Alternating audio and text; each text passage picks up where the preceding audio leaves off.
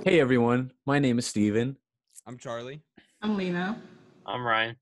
And I'm Josh. and our project is building a real-time leaderboard with Amazon Web Services. Okay, so this is the introduction to AWS. So just a little bit of background information. Amazon Web Services is a secure cloud service platform.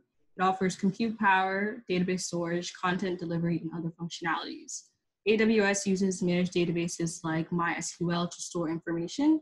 It also runs web and applications in cloud servers rather than physical ones. Also, cloud computing allows to store files in a cloud to be accessible anywhere.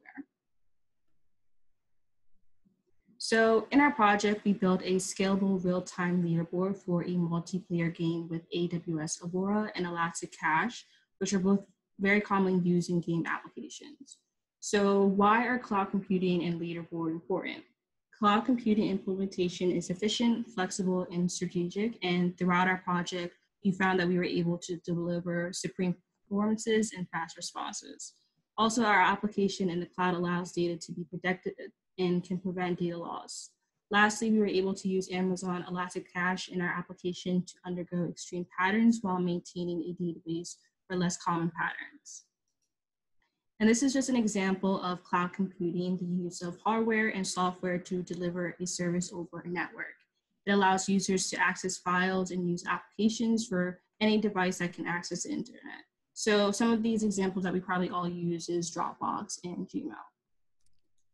So now with the technical discussion of our project, these were some of the lists of technologies that we used. More predominantly, we used Amazon Cloud9 as a IDE to run our code, Cognito, AWS Lambda, and API Gateway. Although we did use all the other ones, those were the most commonalities that we had. So the two most important were Amazon Aurora and Elasticache. Amazon Aurora is basically a fast relational database that is serverless. And more importantly, it has a MySQL compatibility that's efficient when accessing data API over HTTP, which is basically the web.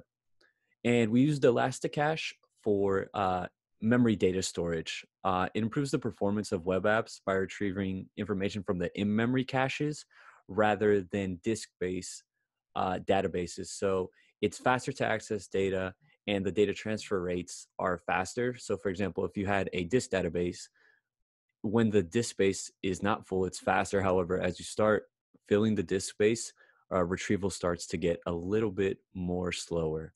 And we use the Elasticache with the Redis engine, which is basically a design that was implemented into Elasticache that modifies data all the time to be read from the main memory computer.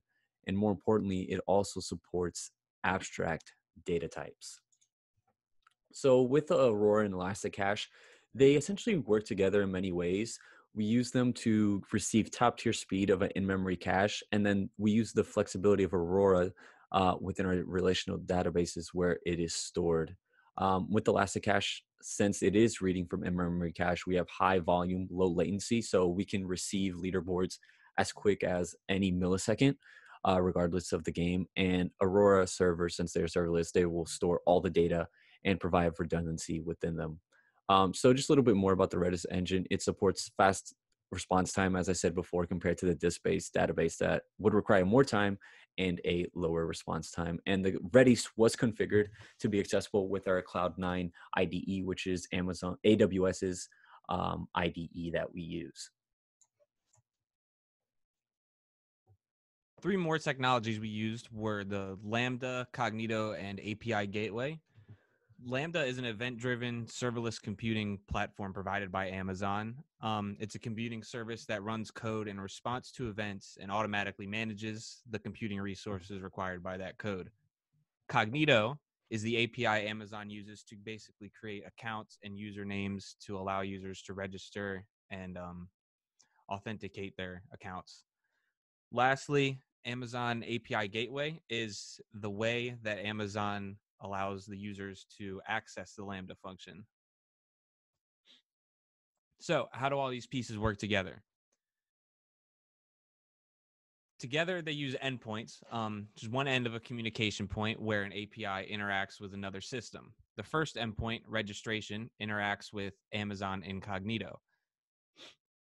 After the creation of an account, the second endpoint is the use of the client to receive an ID. So, introducing score now. The user will use the add user score endpoint to introduce a score for the user. This is Amazon Aurora is used in this case to help store the data. User will then use the fetch user score endpoint to retrieve the top scores for a specific user. And lastly, the fetch top scores endpoint will retrieve the global top scores. This last endpoint uses Elasticache with the Redis engine. So, examples of the topic in the real world. Some similar examples. In the past, offline leaderboards have been used in games such as Pac-Man, Galaga, and other arcade games. The problem with these types of leaderboards is they're not connected with each other and they're local to a single machine. Another example of leaderboards online, such as the Call of Duty World War II multiplayer weekly leaderboard. These newer games refresh them infrequently, sometimes as often as daily or as little as weekly. And this could be improved by making them real time. So moving on to recommendations for companies who are considering implementing the AWS leaderboards.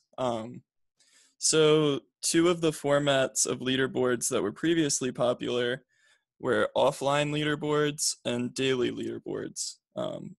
The drawback of these include for offline leaderboards, players cannot compare their scores to players on other systems, and high scores may be reset during maintenance.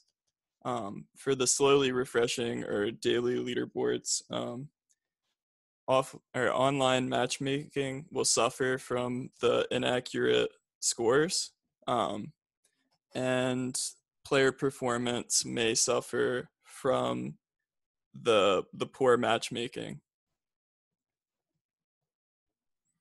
Okay, so why would you implement a AWS leaderboard? The AWS leaderboards allow individuals to compare themselves to their peers in real time, and they also increase player participation and encourage competition among players. Okay. More reasons that you should implement AWS leaderboard include they boost application performance and reduce costs. They help match players of a similar skill level in online multiplayer, which improves both skilled players' experience and non-skilled players' experience. And developers gain access to Amazon support chat and call center 24/7. Here are our concluding remarks. So some of our takeaways are we thought that Jan Michael Gotan made a good point of saying that using the right data storage for the right use cases and accounting for data access patterns can reap not only significant performance gains, but also provide a cost-efficient solution. Performance reliability and flexibility are all key advantages of using Aurora and Elasticache together. Elasticache for Redis offers multiple benefits when compared to a traditional relational database in the case of building a real-time leaderboard. Redis supports a data structure which works well with leaderboards. Redis also allows for high request rates that are appropriate for data which is not easily cached. Both Redis and Memcached engines from Elasticache offer high performance with sub-millisecond response times and hundreds of thousands of operations per second. The Aurora storage is also reliable as it provides a 6-way replication to keep your data safe and protect against data loss. It's also flexible as your cache can be designed for specific access patterns that require extreme performance, while your relational database can be used for more flexible access patterns. And this leaderboard system can be applied to more than just games, including any applications that require a ranking system. Stay safe and be well. Thank you for an amazing semester, Professor.